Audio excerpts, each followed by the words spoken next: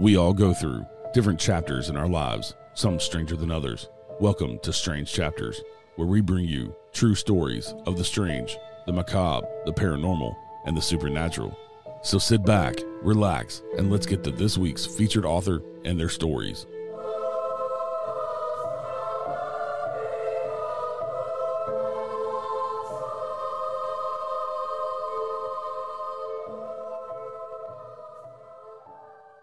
Hey everybody, welcome back to Strange Chapters. Thank you for tuning in to this edition of the show, and thank you so much for listening. This week we have 3 stories from author Adrian Finney's Strange Britain series, and the book is titled Strange Manchester, Ghost Stories, UFO Encounters, and Other Strange Tales. Adrian Finney's books are available on Amazon, Kindle, and wherever fine books are sold, and you can get those links down in the show notes as usual. So, if you're ready to head across a pond, sit back, relax, and let's get strange.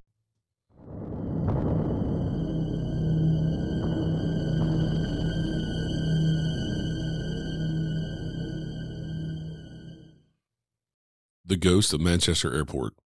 Manchester Airport is the 3rd busiest airport in the country, the busiest outside of London, and offers direct flights to around 200 destinations all across the world.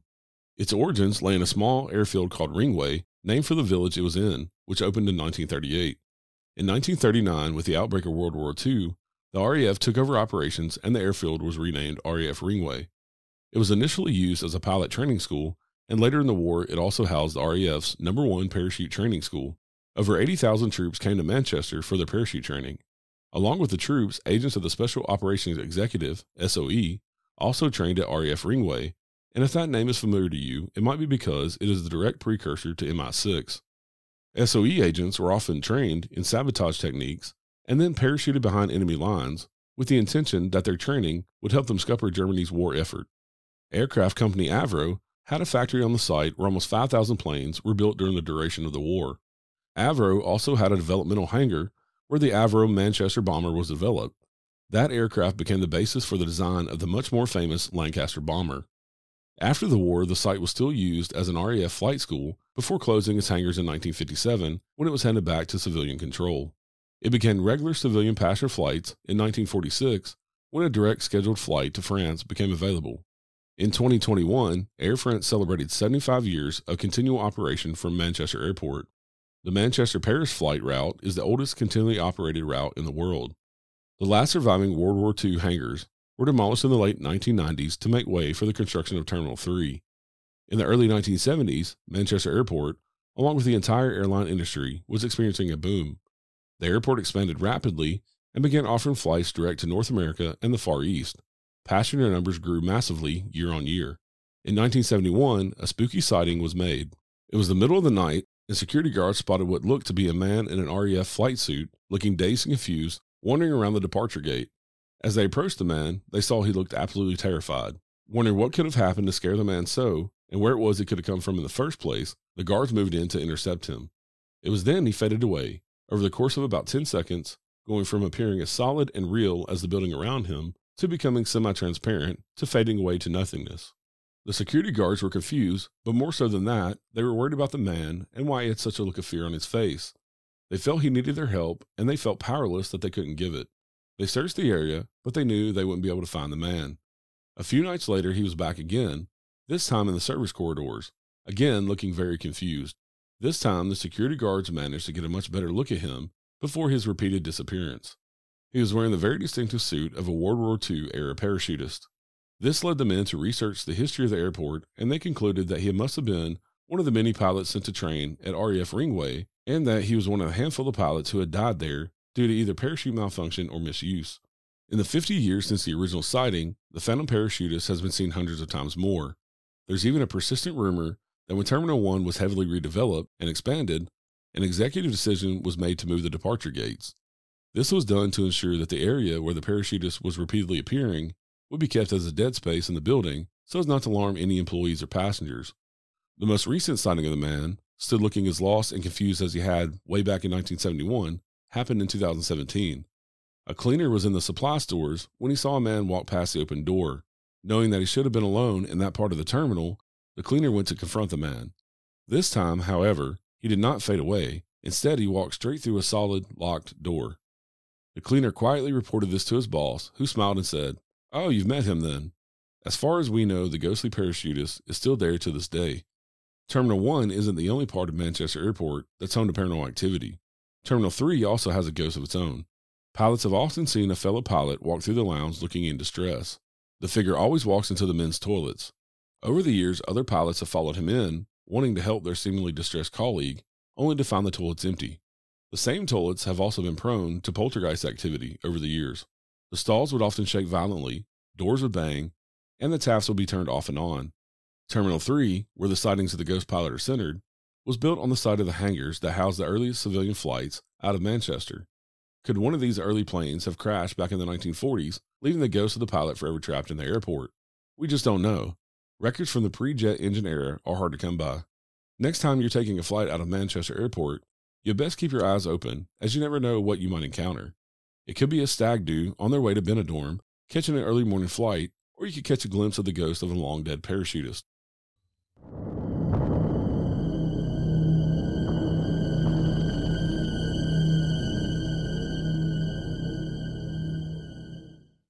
The floating eyes of Platt Lane.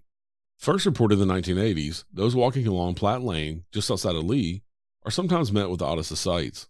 Multiple reports came in that dozens and dozens of pairs of floating eyes were seen staring out from either side of the road.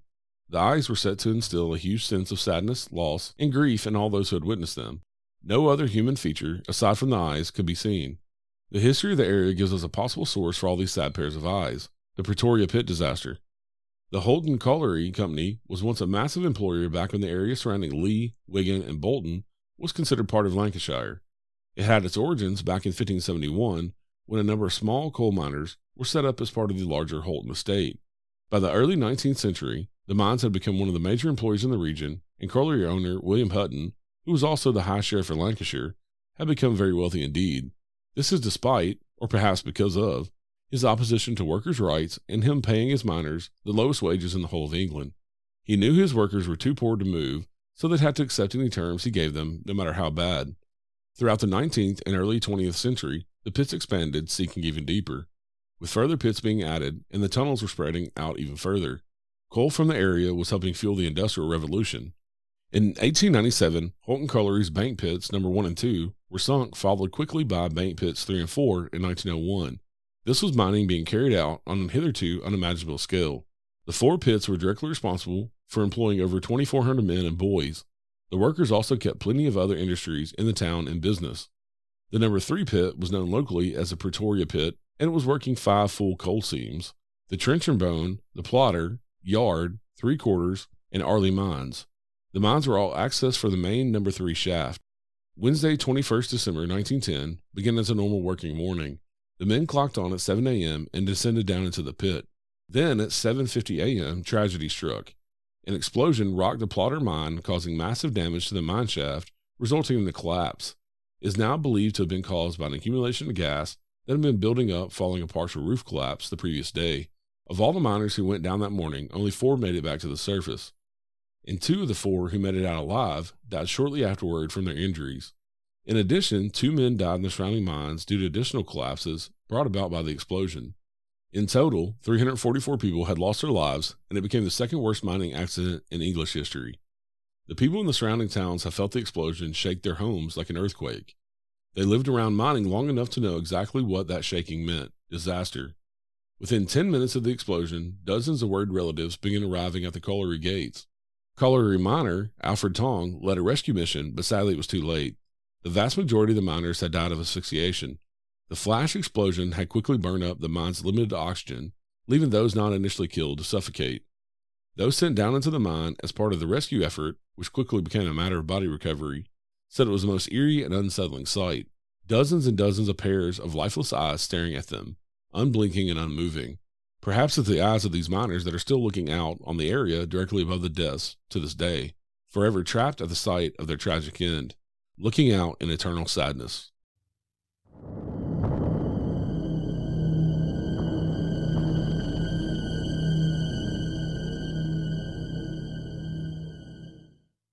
The Cursed Skull of Wardley Hall. There's been a building on the site of Salford's Wardley Hall since at least the year 1292. The current hall dates predominantly to around the year 1500, although it was extensively renovated and restored in 1894. Wardley Hall is currently the official residence for the Roman Catholic Bishop of Salford. It also played a key role in the life and death of Ambrose Barlow. He was a Roman Catholic priest who, in 1641, found himself in a very difficult spot. King Charles I had just signed a decree outlawing Catholicism and giving all practicing priests just 1 month to leave the country or face arrest and trial for treason. At this point in his life, Ambrose was 56 years old and a very ill man, having recently suffered a stroke, but he also was a proud Catholic and refused to flee. On 10th April 1641, which happened to be Easter Sunday, Ambrose was leading his congregation of around 150 at Morley's Hall in Ashley in what was an illegal mass.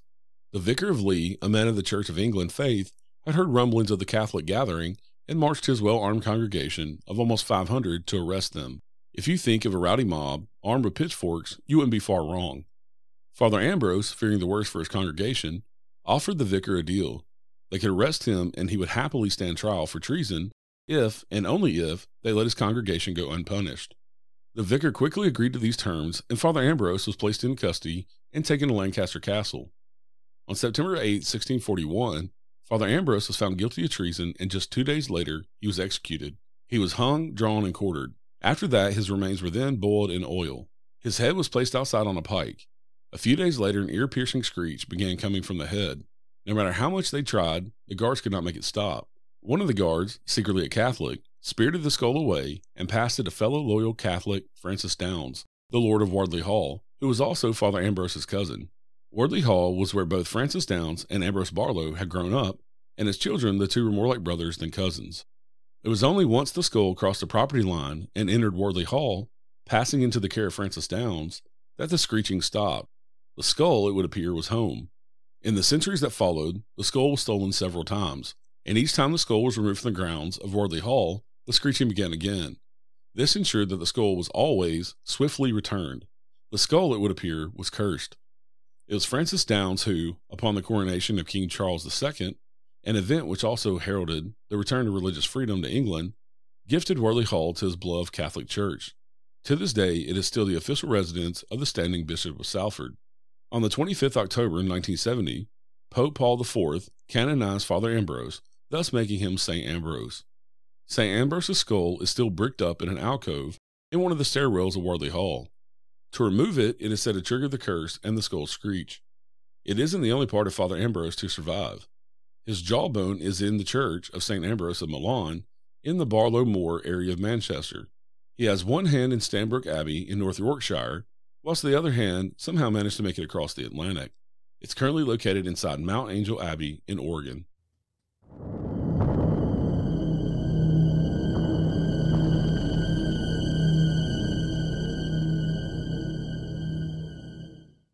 All right, everybody, that is it for this week's stories. These stories were from author Adrian Finney's series, Strange Britain. This book is titled Strange Manchester, Ghost Stories, UFO Encounters, and Other Strange Tales. You can find all Adrian Finney's books on Amazon, Kindle, and wherever fine books are sold. And you can find that info in the show notes. So until next time, stay safe out there and stay strange.